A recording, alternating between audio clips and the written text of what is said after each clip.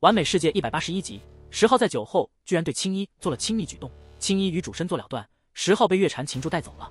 上集最后，石昊在军道古洞中获得了天才地宝，堆积如山。小兔子在一堆宝物中发现了一种奇异的土壤——万物土，它被装在一个淡紫色的陶盆中，土壤晶莹如沙，散发着迷蒙的雾气。这种土壤能够汇聚天地之精，滋养万物，是世间罕见的奇珍。小兔子对这盆万物土表现出了极大的兴趣，他认为这是他成道的圣物，是天下奇珍。万物土不仅能保持万物不腐，还能让草木等植物生长得更加生机勃勃，甚至有可能让死去的生灵复苏。石昊见小兔子如此喜欢，便将万物土赠予了他。在古洞中，他们还发现了其他珍贵的宝物，包括能够提升宝具品阶的黄纹石，以及各种能够助人悟道的古书和秘典。这些宝物都是古代怪胎军道的收藏，其丰富程度让所有人都感到震惊。石昊和同伴们决定将这些宝物全部带走，用于他们自己的修炼和悟道。小兔子计划用万物土种植各种奇株异草，以体味自然奥义。青衣则决定离开，去与他的主身做个了结，因为他认为这是他迈出最后一步的关键。在离开古洞之前，他们决定先享受一顿丰盛的宴席，包括古代怪胎收藏的美酒。这些酒不仅香气扑鼻，而且具有极强的神效，即使是神奇也能醉倒。小兔子和曹雨生都表现出了醉态，而石昊则与青衣共饮，享受着这难得的美食。青衣醉意朦胧地盘坐着，她的美貌在微醺之中更显得娇艳欲滴。石昊与她相邻而坐，两人在不知不觉中喝下了第5杯神酒。在酒精的作用下，两人的举止变得亲密无间。石昊甚至感觉到了青衣颈项的温润和肌肤的光滑，还有她身上散发出的如蓝似射的体香。青衣虽然醉意浓重，但仍然保持着一丝清醒，感觉到石昊的亲密举动，她的肌肤绷紧，情绪复杂。突然，青衣将酒杯敲在石昊的额头上，酒浆四溅，两人的身上都沾染了酒香。石昊抱怨青衣浪费神酒，而青衣则因为石昊的接近而感到羞恼，她的肌肤变得更加敏感。在一番混乱中，石昊甚至喝掉了青衣脸上的酒水，这一举动让青衣瞬间清醒了不少。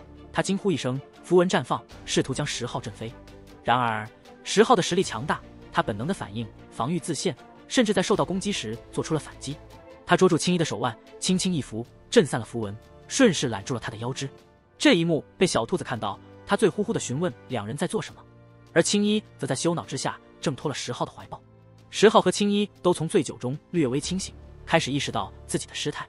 青衣深吸一口气，运转道法，平复心绪，恢复了他平日的圣洁仙子模样。而石昊则发现，这种酒虽然醉人，但运转古文却能让人略微清醒，甚至有助于悟道。于是他们几人开始盘坐下来，感悟自身的道，逐渐陷入空明状态。酒意散尽后，他们从悟道中醒来。小兔子和曹雨生都对这种酒的神奇效果感到不可思议。青衣则保持着清冷和出世的气质，没有多言。小兔子继续追问刚才两人亲密的事情，而青衣则试图否认。曹雨生则开玩笑说要为他们占卜，结果被青衣打断。随后他们被远处的肉香吸引，打神时已经将龙首、鹤身的宝体熬炖得差不多了，还有金纹白虎和鹤翅也准备就绪。他们一边享用美食，一边继续悟道，但最终都被美食所吸引。小兔子突然声称看到了一只雪白的凤凰，其他人也开始注意到湖对岸的确有一只神禽。石昊醉眼朦胧地回忆起自己曾经捉到过一只类似的雪凰，并给它起了名字。他的话引起了对面黄鸟的注意，那只雪凰化成一个银发少女，优雅地走了过来。石昊继续讲述自己曾经如何为雪凰修剪羽毛，将其变成了白鸽子，这让对面的少女眼中喷火，但她仍然保持着优雅的姿态。而石昊则醉得厉害，没有意识到自己的话已经引起了对面少女的不悦。最终银发少女走近了他们，而石昊则醉眼朦胧地指出她和那只雪凰长得很像。银发少女雪琳即使在愤怒中也保持着优雅的姿态。石昊醉意朦胧地与她打招呼，却没意识到自己的话语已经触动了她的敏感神经。石昊提到了银子，这个名字对雪琳来说是一个痛苦的回忆，让她想起了过去被石昊捉住并修理羽毛的尴尬经历。雪琳的愤怒化作了一道白色的火焰，向石昊袭来，但石昊凭借自己的修为和唯一洞天的保护，抵挡住了这次攻击。他半醉半醒地询问雪琳是否是他曾经养过的银子，这让雪琳更加气愤。他的攻击更加猛烈，但石昊依然轻松应对。在一番混乱的交流后，雪琳意识到石昊曾经救过他的命。最终在曹雨生、小兔子和青衣的调解下，雪琳决定放下恩怨，与大家一同享用美食和神酒。石昊试图通过献殷勤来缓和与雪琳的关系，但他的言行反而让雪琳更加恼火。不过在大家的劝说下，雪琳还是尝试着与石昊和解。石昊提到了至尊殿堂的线索，这让雪琳立刻警觉起来，因为这是他一直保守的秘密。石昊为了获取这个秘密，承诺给雪琳一场大机缘，甚至愿意送她半截仙体。雪琳对石昊展示的半截仙体感到震惊，难以置信。石昊透露，这仙体曾遭受重击，仙道符文已消散，但残存的仙道气息对修炼大有裨益。他试图用仙体交换至尊殿堂的消息，雪琳却表示至尊殿堂已消失，他的古祖追寻至无人区深处的盟约古城方向，但未能找到。石昊更坚定了探索无人区的决心。石昊他们选择一处灵秀山地闭关修炼，利用仙体的仙道气息。石昊发现自己的仙气已达大圆满，无法再增强，意识到需修出第二道仙气。雪琳和其他伙伴也感受到修炼的益处，但未能留住仙道气息。曹雨生带着仙体离去，希望借此踏出关键一步。青衣也有自己的计划，而雪琳最终选择离开。石昊回到3000青石路，点燃道火，但发现此地已不适合闭关，意识到需寻找新的地方。与此同时，天国第一猎杀者和黑暗神子等敌人正策划对石昊的袭击，军道也准备为堕神子报仇。在3000青石路上，石昊决定布下强大的法阵，以应对可能的追踪和攻击。他和打神石一起，利用从仙殿传人那里得来的阵旗和其他资源，布置了一座引阵，连天眼通都无法看穿。石昊还要求布置一些奇阵，能够将接近的人诱入或强行传入法阵中。小兔子对他们的行为表示不满，但石昊和打神石都清楚，这是为了应对潜在的敌人。石昊带着小兔子、打神石离开了青石路，前往寒界。这是一个天寒地冻的小千世界，他们发现这里异常寒冷，连神力都无法抵挡寒气的侵袭。小兔子猜测这里可能有太阴之宝，而石昊则直接前往寒界的中心，希望在这里修出第二道仙气。在寒界的中心，他们发现了被冰封的部落，所有的生灵都被冻死，保持着生前的姿态。石昊发现了一个破损的祭坛和被冰封的少女，整个部落似乎在一瞬间被冰封。这时，石昊身上的大罗仙剑发出清明，整个雪山也出现了异常，弥漫出仙道气息。与此同时，外界的强者们正在集结，一场针对石昊的围剿正在酝酿。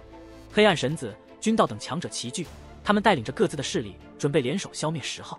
军道誓言为堕神子复仇，而黑暗神子则冷漠地下达了进攻命令。他们的攻击猛烈，大阵被激发，石昊留下的塑像和法阵在他们的攻击下爆发出强大的反击力量。许多强者和他们的追随者在法阵的反击下遭受了重大损失。军道在关键时刻通过眉心的树眼发现了真相，意识到他们攻击的只是石昊的一座塑像，而非其真身。但大阵已经被激活，展开了无情的杀戮。军道本人也不得不燃烧秘宝，遭受了重创，才勉强逃出。黑暗神子凭借其强大的肉身和宝术，成功的在法阵中闯出了一条生路，虽然受损，但并未受到致命打击。而天国的古代怪胎则因为未曾真正踏入法阵，得以全身而退，但他对石昊的敌意更深，发誓日后要绝杀荒。在寒界深处，石昊发现了一处古老的祭坛，那里有着神秘的仙道气息。当他接触到祭坛时，整个区域被光晕和寒气淹没。石昊通过祭坛的烙印看到了一个英姿伟岸的男子，他似乎在尝试成仙。石昊意识到这个祭坛和寒界的灾难有关，他决定深入研究，以期从中获得突破。他手中的大罗仙剑和原始真解、万灵图让他有了对抗严寒的能力。石昊在部落遗迹中通过祭坛的烙印见证了一位原住民强者试图成仙的过程。这位强者以冰雪之力对抗天劫，几乎成功，但最终因为古老的诅咒而失败，导致整个部落被冰封。石昊对此感到沉重，同时也意识到了仙古的诅咒对原住民的影响。石昊决定继续在寒界深处闭关，利用他从天人族古矿中夺得的仙种来修炼第二道仙气。这件无上神针被天地母气包裹，正在孕育着未知的奇珍。石昊手中的仙种变化莫测，它的形状和大小不断变化，但始终保持着椭圆形，如同一枚神秘的仙卵。他通过感应发现，仙种内部蕴含着各种天地大道的烙印，仿佛能够与整个世界沟通。石昊在仙种中感受到了无尽的道则，这些道则通过母气进入仙种内部，滋养着他。在寒界，石昊开始了他的修炼，这里冰冷的环境据说能够湮灭各种道火。石昊认为这里的环境能够帮助他在修炼过程中化解部分劫难。在修炼中，石昊经历了极大的痛苦和挑战，最终虽然遭受重创，但仍然坚持了下来。与此同时，在优越小世界，青衣与月婵的对峙和交锋愈发激烈，两人在战斗中都展现出了惊人的战斗力，他们的对决美丽而激烈，如同真仙起舞。在一次战斗中，青衣和月婵尝试融合，但最终因为彼此间的猜忌和争斗而失败。在寒界，石昊的修炼引起了小兔子和打神石的注意，他们见证了石昊在雪山上接受道火焚身的壮观景象。